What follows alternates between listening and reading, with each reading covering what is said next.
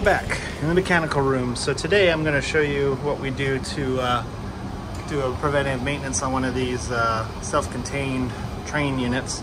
It's basically like a water source heat pump, but really big, and it's like an Intellipak, something like that. So this guy has hydronic heat and uses a cooling tower to dump all the heat into it. So anyway, the very first thing you do when we're doing our PM is we hit diagnostics. We do this before we do anything else because we want to see if there's any error codes. So I got no active codes, so we hit next, we got nothing. And then if you do have something, you want to go ahead and clear it. So the way you do that, this is the log, you just hit cancel once you're in the log, and then it would tell you to enter a password, which is minus plus plus minus. If there's an active alert, then what you do is you would hit cancel when you're in the active, and then you would hit minus plus plus, or plus plus minus, one of those, and then you would clear it.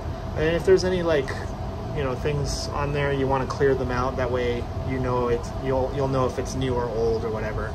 As you can see, it's in normal mode. We're gonna hit stop. Okay. I'm gonna wait till everything stops. It says unit stop. Now we're gonna go find the breaker, cut the power. All right, so we were at AC6. All right, power's off. So we're gonna go ahead and change our filters. So it's along here on the side. Just gonna squeeze through here. Whoa. All right, and then we have 3 common. So we just basically turn these counterclockwise to unlock them. There's one there and then one there. And then this just opens up. I already unscrewed them. But yeah, we're gonna go ahead and change our filters. Alrighty, so now we need to go ahead and check our electricals. So you're gonna need a 3/8 drill bit. Usually there's one there, but these are missing. So this is how you get to your electrical stuff here. So all your circuit boards are here. So this just opens up like that. And I'm gonna be doing a visual inspection, and then we'll get some CO2 and blow out all the dust. See, and that just opens up like that. You have full access to all your boards and your transformers. There we go. There's some fuses. These are the breakers for each compressor circuit. And down here, that's the contactors for the compressors. So basically, we're gonna make sure all the connections are tight, and then we'll blow all the dust out of these, keep it clean. Some CO2.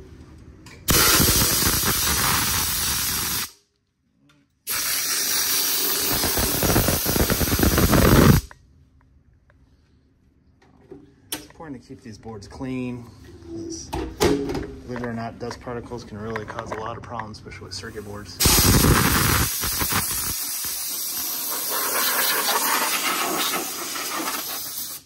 Alrighty, so now what I'm going to do is I'm going to go ahead and just check all my connections, make sure everything's tight. So safety first, always double check your voltage. Make sure this is where our voltage comes in. Nothing, so that's A and B, and that's B and C. Nothing, and A and C. Nothing. Always check all your legs just to be safe. You don't want to get shot. Basically, I'm just gonna go ahead and kind of tug on everything, make sure nothing's gonna just pop off, that kind of thing. And then if there's so that's a little loose. All right, so I'm just gonna make sure that's all tight. And then this type of stuff, when it has actual screws and stuff, I'm gonna go ahead and tighten it up. Make sure everything's nice and tight. See, that one was actually loose because these big units, they just vibrate like crazy. Let's try not to break stuff. And sometimes the screws will actually get loosened up a little bit. Right. Yeah, it's a little loose. Yeah, so this screw is pretty loose. All right, and then we will also check these. I'll have to get a Allen wrench for that. Just make sure that's nice and tight. And then we'll tighten the lugs on the contactors as well.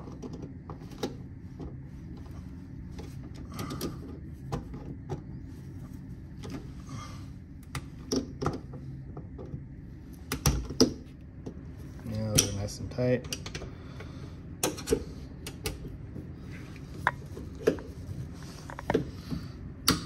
Oh, that one's a little loose.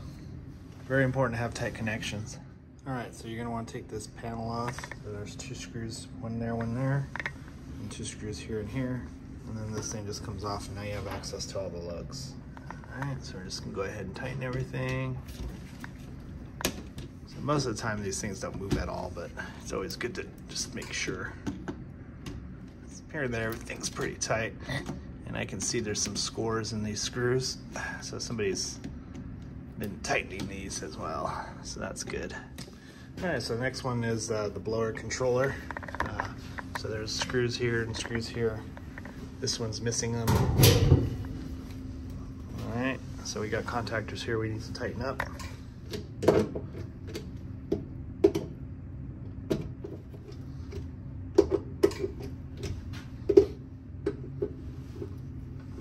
Oh, it was loose.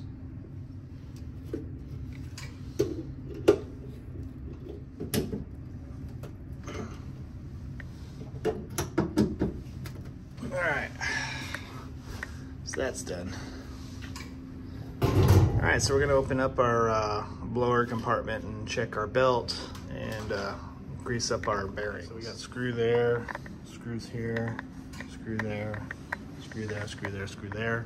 And then it's actually hanging on a lip. So you just pick it up and bring it towards you. It comes right off. All right, so we're in our blower compartment. It looks like this motor's got changed about 4 months ago. So these right here are the circ fittings for it. That's where we grease it, front and back, or actually front and back. We're not gonna do it because it's only 4 months old, so I'm sure it's got plenty of grease. But this guy hasn't been greased for a while. And then we're gonna also check our belt. So this belt was actually changed 3 months ago, so it looks like it's okay. So we're not gonna change it. But let's get this greased up. So that's our port right there. So first things first, it's always good to wipe it off first. That way you don't push any junk in there when you grease it. All right, so we're just gonna go ahead and pop that on there like that. And we're just gonna give it like 3 to 4 pumps. All right, and there we go. And then when you're done, make sure you wipe it off. That way a bunch of dirt and stuff doesn't stick to it. And then you also want to do the same with your grease gun. All right, so let's go ahead and do the other side. Of course, once you do that, you want to give it a good roll so it will spread all up in there. All right, so we're on the other side here. So that's the pressure switch that proves the fan's running. And then we got a couple sight glasses here. I believe the TXV's over here. Yeah, well, they're around the corner. They're right over there. But yeah, it looks like this guy's been over greased. Yeah, so yeah, we'll wipe that up first. All right, cool. Now we can see if any of our grease pops out when we put it in there. So if that happens, that's when you stop. You don't want grease popping out. It means you over greased it. Like I said, usually you only need like 3 to 4 pumps. This one's pretty big, so I go 4. Smaller ones, I'll only do like maybe 3. All right.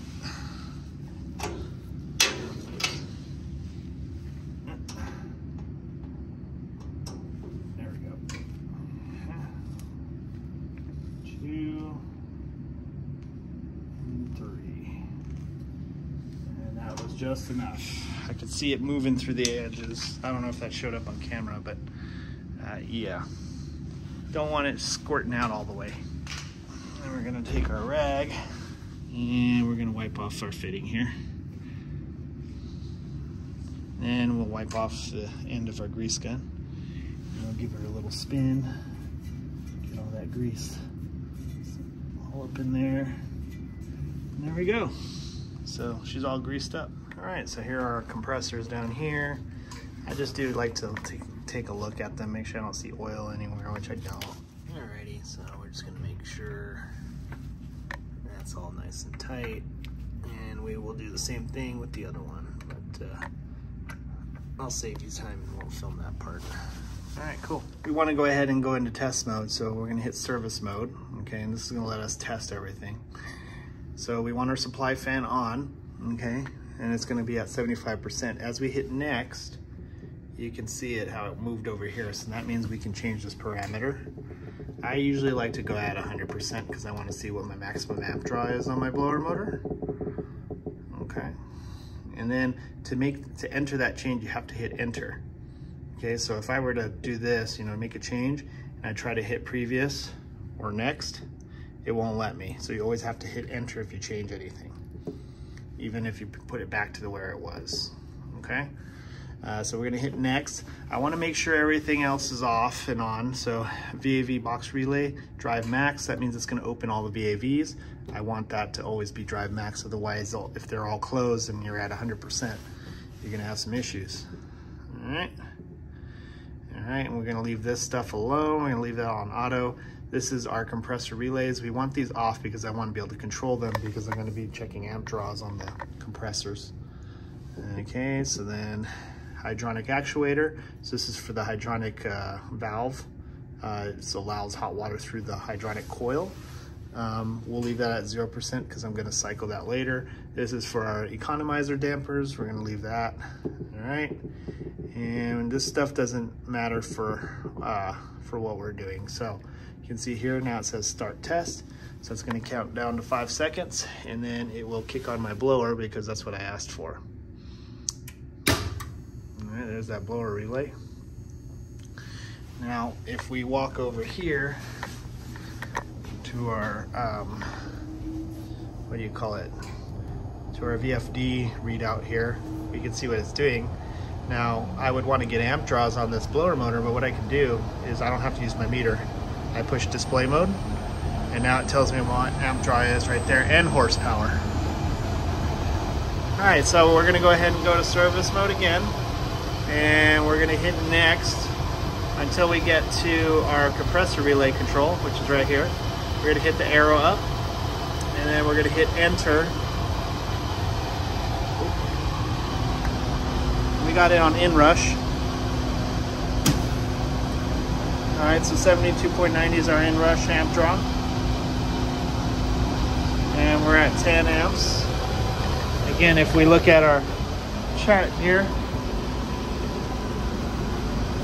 compressor 1's 14.5, compressor 2's 14.5, LRA is 117, so we're all within spec so far. Cool, so we're gonna go ahead and move this over to circuit 2.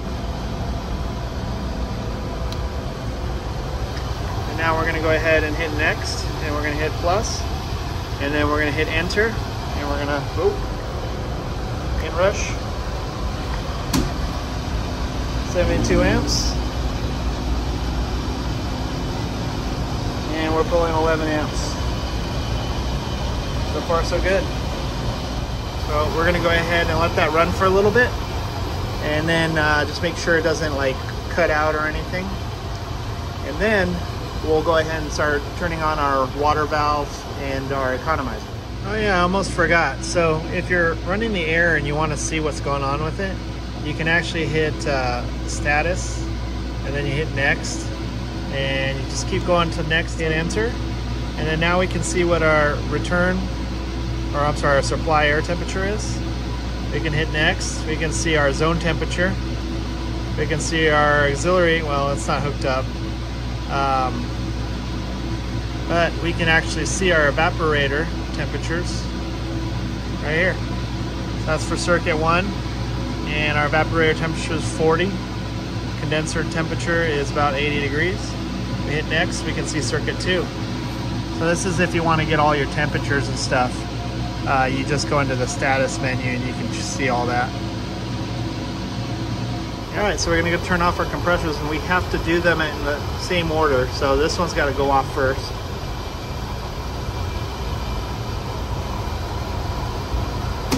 All right, previous.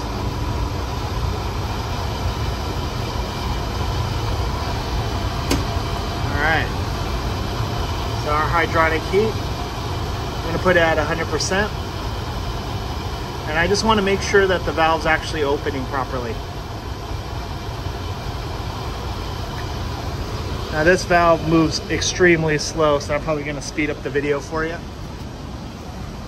So it is going to be this Blimo actuator right over here.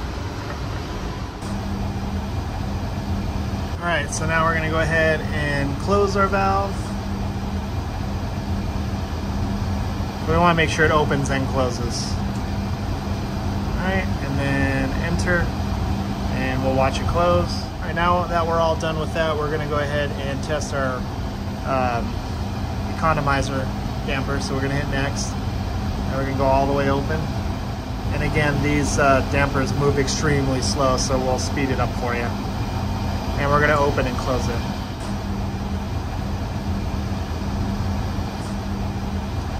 All right, now we're gonna go ahead and close it again.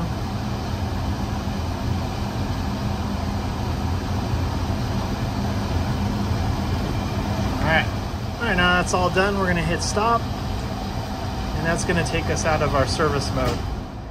And then once it's all rebooted, so now we just hit auto, and now the BAS will take over, and we're good to go. So I like to stand here and make sure it actually does something before I leave, just to make sure there was no errors. But anyway, that's pretty much how you do a preventive maintenance on a Trane commercial self-contained unit.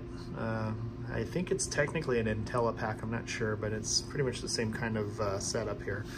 So anyway, hopefully this helps you out. So thanks for watching. Make sure you like and subscribe, comment, tell me what a horrible technician I am. Hit that bell notification, follow me on Instagram and Facebook. Thanks for watching.